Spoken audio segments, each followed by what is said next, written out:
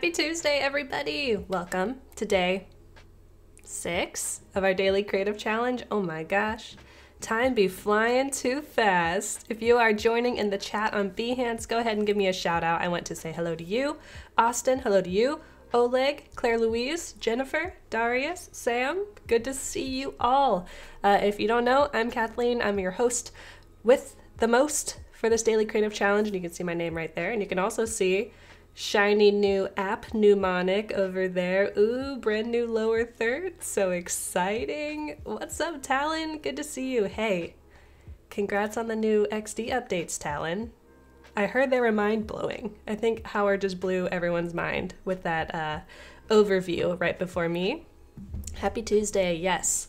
So let's just jump into it super duper quick. This is the Daily Creative Challenge and we are on week 2. So if you are new to the Daily Creative Challenge, hop on over to this landing page to learn more about it. It's behance.net/challenge/Photoshop. You can see it right there. Boom. And this is where you can find your challenges every single day. So look at all of these awesome challenges that we have completed so far. And today we're gonna do a crowd favorite. Yes, we're jumping into the world of photography, but we're making it crazy with double exposures. So we're gonna be merging multiple photos together to create a double exposure. And we're gonna use some layer masks. We're gonna use some blend modes. This is all stuff that we've touched on previous challenges. So I think you're totally capable of it. And there's a couple different ways to really level up your double exposures, I would say. So there's some really simple ways. I'll show you one simple way, and then there's a more advanced way. They're both cool, so do what you like. But before I jump in, I will introduce you to Discord, and my neighbor is hammering on his roof again. I love it. I love it when they get started right at 9 a.m. Somebody's got to work hard around here. All right, so if you want to join us on Discord, the link is bit.ly/psdiscord, and it's just a giant party. When the stream is not going, Discord is still bumping, so I will open it up on my desktop and show you what's going on. If you come to the current challenge tab in the feedback group, you can upload your work to get feedback. So we have some really, really cool digital collages from yesterday. This is awesome by Paul. The whole theme was kind of like telescope astrological digital collage vibes yesterday using smart shapes. So here's a really cool composite including a workstation, or as I like to call it, a battle station. Looking at some sweet celestial air balloons. Love that. Are they hot air balloons if they're in space? Or are they just lack of air balloons? Asking the real hard questions this morning. Cynthia says, I don't know how to participate in the daily challenge. You're doing it right now. You are here. I'm about to jump into Photoshop and show you how I'm going to tackle this double exposure. But before that, I'm going to close my window and you can take a peek at the current challenge channel on Discord. Enjoy it. I'll be right back.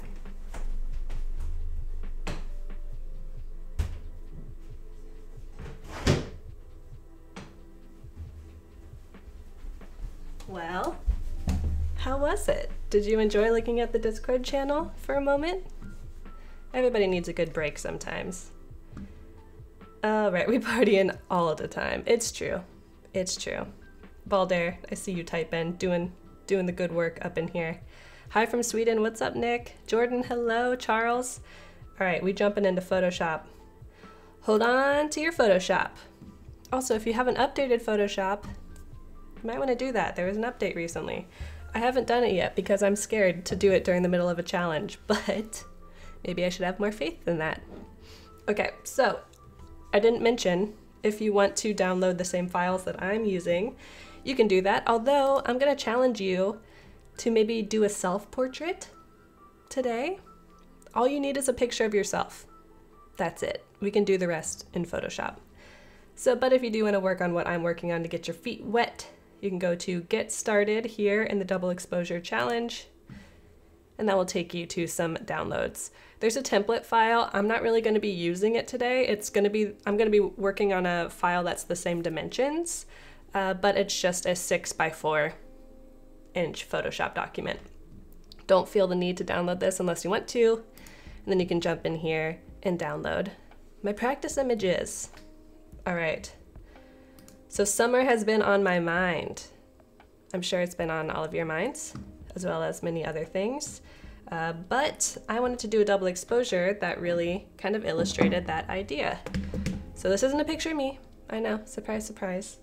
But we are going to create a double exposure effect by laying over some images of a palm trees, on top of this portrait to create something like this. And this is literally done with two clicks, like 2 steps. So easy. And then we could even take it a step further, add a little summer gradient to it. I can imagine this like on a t-shirt. Very cool. This could be a really great social icon for you if you did your own self-portrait. Oh my gosh, perfect. Summer vibes. Or this is the leveled up version that maybe we'll get to at the end of this challenge if I don't take too long. You can make something that's a little bit more bespoke, a little more custom, and go for something like this. So this is using a lot of layer masks, as you can see over here, a lot of transformations. This is multiple clicks. This is not just 2 steps, but it's a simple workflow. It's really just laying images on top of each other, using some layer masks to make sure they don't overlap each other, and then clipping them all to this portrait at the bottom so that they fit within her silhouette. So I will show you the super simple way first, and then we'll dive into the more complex one if we have time. I'll try and go fast. How many of you have done a double exposure in Photoshop before? Actually, how many of you have done a double exposure in your camera before? Ooh, that's how it was originally done. So it would be the photographer would take a photo, and then instead of advancing the film, you would just take another snap on the same piece of film, and that's a double exposure. Pretty easy. I'm not too young to have remembered those. Yeah, Jason, you like it? Super duper simple. Sean has done both. Nice, Sean. All right, so the very first thing we're gonna do is we're going to add our portrait image to our file. Again, this file is just if I go to inches, it should be 4:6, but I might have made it a little bit bigger because of the resolution. But you can just do a width of 6 inches, a height of 4, and that'll give you a nice rectangle. You can place your image by going to File, Place Embedded. Ooh, Lindsay, you've done both and faked one in Photoshop and in InDesign. Interesting. So you will find your portrait image. Again, I really recommend that you try it with a self-portrait or maybe a portrait of a loved one. That would be such a nice gift. If someone made that for me, I'd be like, you spent time on me, making me into a palm tree lady? Amazing. Go to place, and then you can choose where you want your image to be. Now I sized mine down a little bit, so I grabbed one of the corners or one of the handles and placed it, because I wanted it to really be one of those like silhouettes or vignettes. Cameo, that's what it's called. One of those old-fashioned ones that you would put on the wall, like in your log cabin. This is like a 2020 cameo. Then we place it, and we can get started. So I already have mine placed down here. It's going to be at the bottom of your layer stack. And then you're going to do the same place workflow for, let me change this back to normal, for your palm trees. So I just went to File, Place, found my palm trees. There you go. Now it's going to be really helpful if you have an image that is on a lighter background, so darker subjects and a lighter background. That's going to work really well for this if you want it to really look like it's really black and white and high contrast, but you can explore with different things. But we are just going to simply apply these palm trees to our portrait by changing the blend mode. Like I said, it's 2 clicks. It's crazy. So here are the blend modes. We've touched on this before, but they're found in your layers panel. And I love that Photoshop does this. You can get a live preview as you scroll and scrub through. This third group of blend modes is where you're going to probably land for this workflow, because these are going to allow the dark pixels to show your palm tree instead. So remember, right here on her hair is like where the darkest of this portrait is. And notice that when we turn our palms back on and jump into one of these groups, that's where our palm trees show through really well. So you can choose one. I liked Lighten because it keeps the shadows darker than Screen does. Screen has a really nice kind of vintage faded effect though. There you go. We've got our double exposure. This is really awesome workflow because notice here on her hair, like we even have the palm trees getting into these little tiny baby hairs she has here. Oh, Darius, I'll show you how I added the gradient, don't you worry.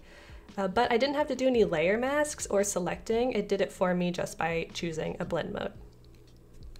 The only bad thing about this workflow is that it's kind of a plug and play, so you are kind of stuck with whatever your image is. Like you can't really warp the palm trees to bend with her hair. You can't choose what directions things go. You just have to get creative with your placement. One way to be creative with your placement is to use the move tool on your palm tree image and try and place it in a way that feels like it makes sense. So I might try and grab an area so that her mouth and nose and eye are going to be covered and darker, because if they're not, then it's hard to tell that that's a person. It's kind of a nuanced person, but I want those details to be there. So I want her eyes definitely, and maybe move it over here so that we can see her nose and her mouth filling out nicely. I actually really like this placement because it's really fun right here. We know her hair's up here and then we get this nice kind of hair texture. Over here in her ponytail, it gets a little bit wonky because the direction of the palms are horizontal, but we know her ponytail is going down. So that starts to get a little bit interesting. We could warp and we could liquefy. Actually right here is pretty nice because we get a little bit of direction going on. It did all the work for me. It's awesome. But feel free to move it around and choose a placement that you like. Now, to add the gradient, we're just going to do a gradient fill, which we have done when we worked on our adjustment layers. Uli, what's up? No worries. We're just working on some double exposures. Chad, thanks. I'm glad you think it's a great challenge. It's a fun one. That's for sure. All right, so to do a gradient fill, you're just going to come down here to your adjustment layers. We've played in this space many times over the last couple days, and we are just going to choose gradient at the top.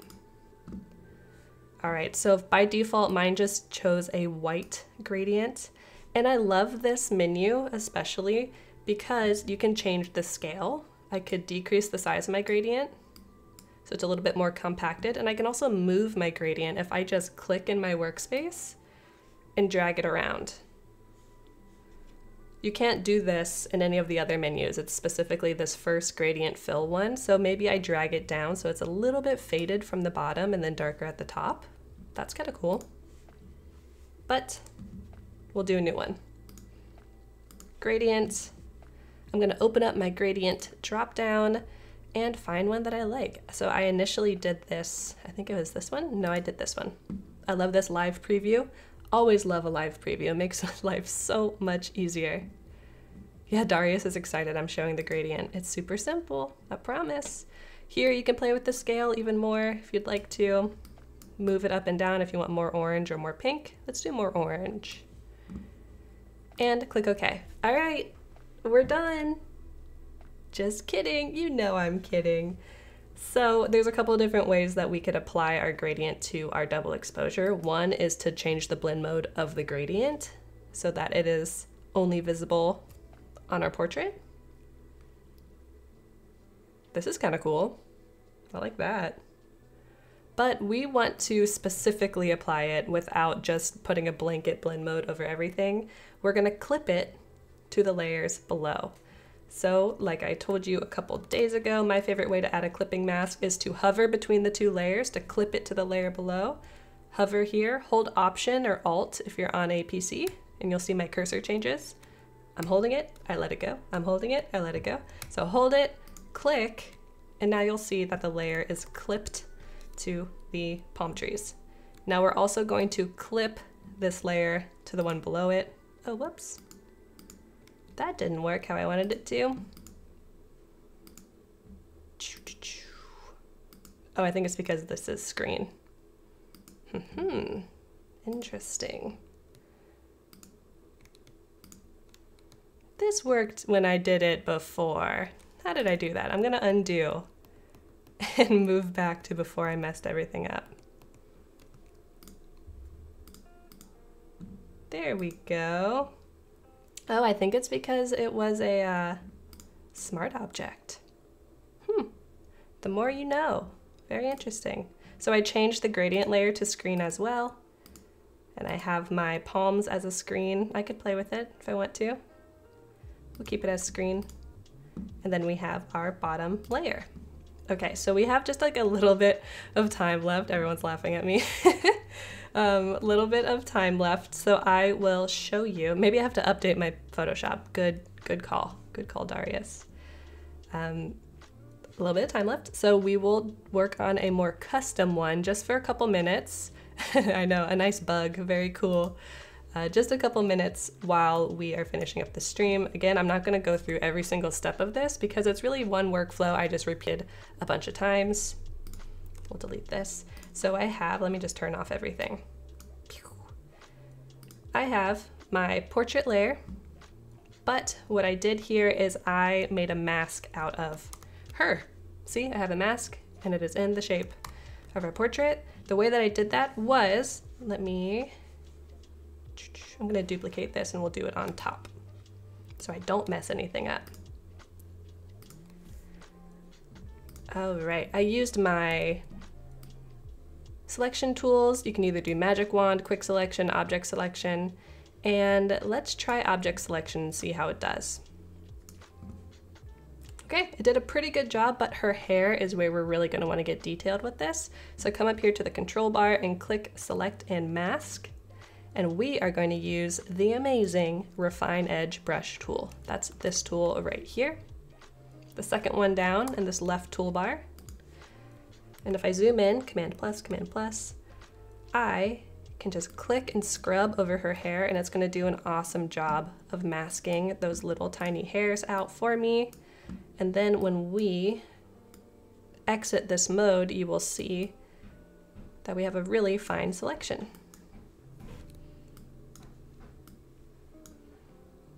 Okay, that should work pretty well. So down here at the bottom, we're going to do output to new layer with layer mask. Click OK.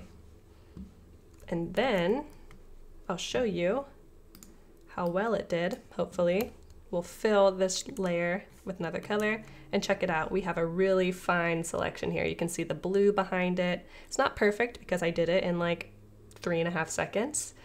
If I included a little more time, then it would be even better. Okay. So now we have a really specific mask and we can bring in images individually to figure out where we want to place them. So I'm going to jump down to this one. First, I brought in a palm tree image. I changed the, I didn't change the blending mode at all. I just clipped it to her. So she's being completely covered up and now we're just seeing the palm trees. So then there's a bunch of empty space where her ponytail is and the front of her face.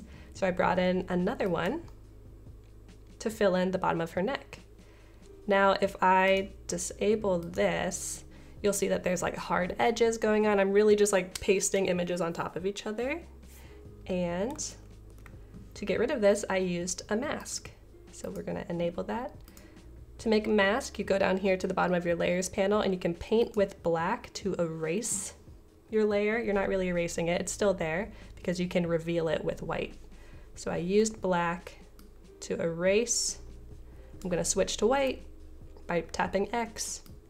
I can bring it back. So I'm using a soft brush. Since these are all palms, you can layer things on top of each other and you don't have to worry about it being jarring to the eye. Like these are two different images, but since they're the same type of shapes, they're meshing really well together. That's one thing to think about. All right, I brought in some more palms to kind of fill out her ponytail. And here I'm seeing a little white shape. So I'm just gonna cover that with a new layer and just some dark gray brushing. That's right there. You'll notice it now that I showed you, but when you zoom out, you don't notice it.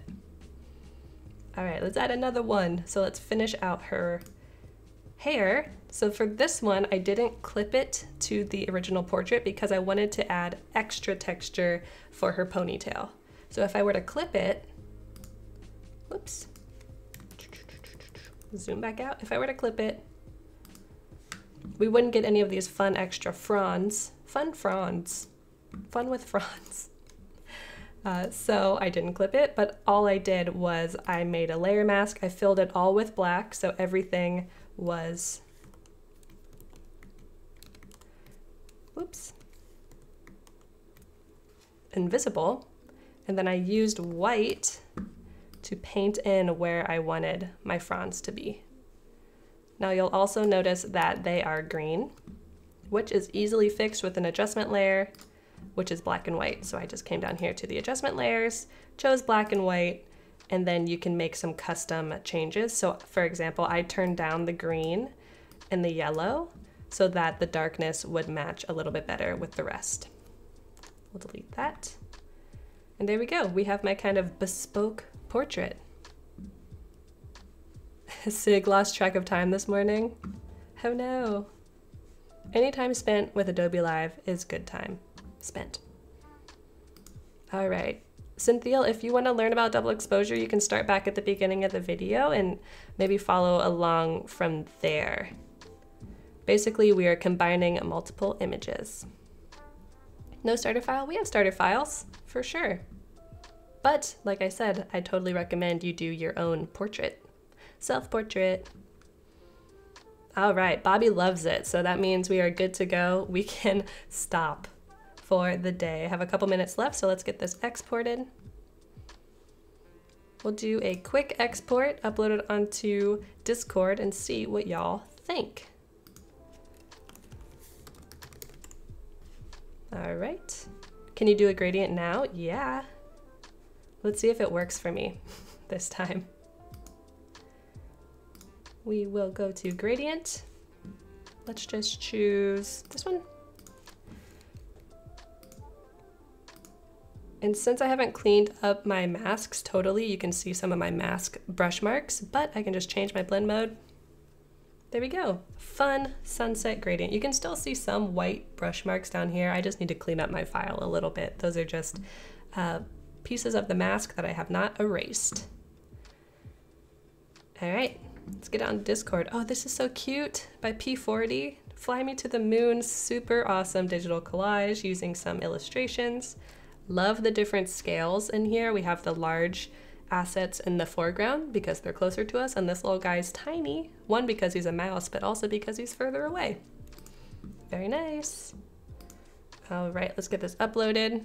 Really easy to upload your work to get feedback. Press this plus button at the bottom. We will go to day 6. Here is my test image, and I'll say, what do you think of a silhouette? I'm surprised I spelled that right. Is it too busy? I almost spelled busy with a Z though. It's one of those days. And there you go. So the beautiful thing about Discord is you can give feedback, you can get feedback. I mentioned this yesterday, but if you get feedback from someone, return the favor, give some feedback. It's a good time. Alrighty, so this is not the last stream of Adobe Live. We had Jason early this morning doing some awesome After Effects, I believe, clipping, or maybe it was Premiere, but either way, it was all about clipping, which was very cool. Clipping in motion, who would have thought?